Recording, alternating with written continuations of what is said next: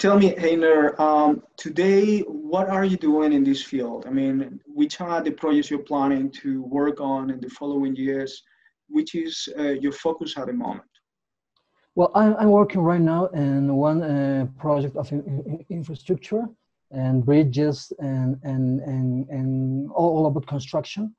And I'm making I participate in a big company that makes studies and makes investigation or research about previous to make the infrastructure itself, no? Previous to make the construction itself. All the studies, all the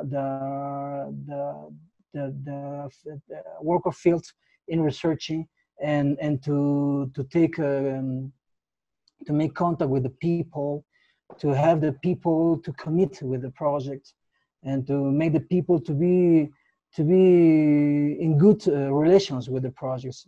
That's my job now, and it's in Trujillo, a northern city here in Peru, in La Libertad is the region, the name of the region, and I've been working for 9 months almost, and I'm working in this area, in infrastructure. It's the first time that I work in infrastructure.